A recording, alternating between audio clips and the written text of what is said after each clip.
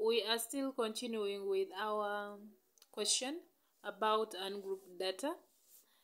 And we are done with determining the mean, mode, and then median. So in this video, we are going to look at the measures of dispersion or measures of variancy. And we are going to first look at the range and then the mean deviation in this video. So we shall start with the range. Range refers to the difference between the highest and the lowest item. So the formula for range is highest minus lowest. According to our question, the highest figure was 11 and the lowest was 2. So range is 11 minus 2. If we put it on the calculator, 11 minus 2, we get 9. So our range is 9. Then we go to the next measure of dispersion, which is mean deviation. Mean deviation, the formula is summation x minus x bar out of n.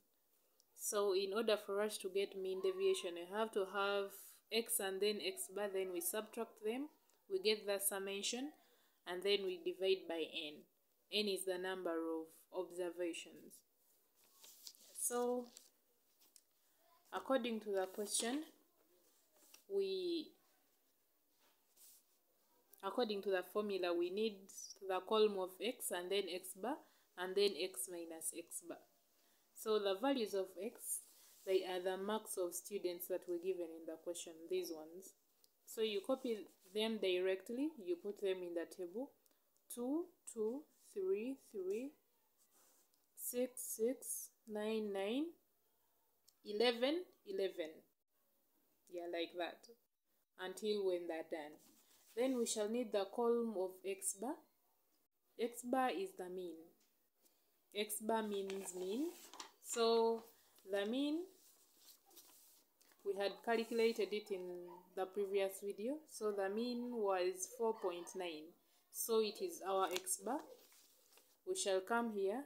Where there is x bar, we put 4.9 for all the spaces.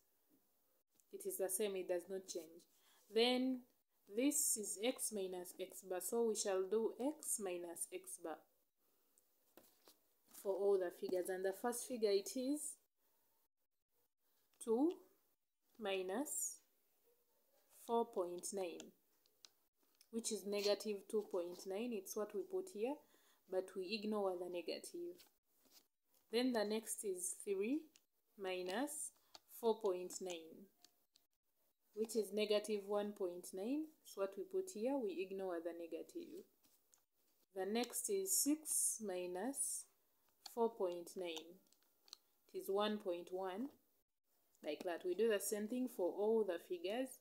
After that, we get the summation. We get the summation of all the figures, summation x minus x bar, which is 22.9. So we come here and substitute in our formula. We said mean deviation is summation, mean deviation for ungrouped data. It is summation x minus x bar out of n. N is the number of observations. We count them. 1, 2, 3, 4, 5, 6, 7, 8, 9.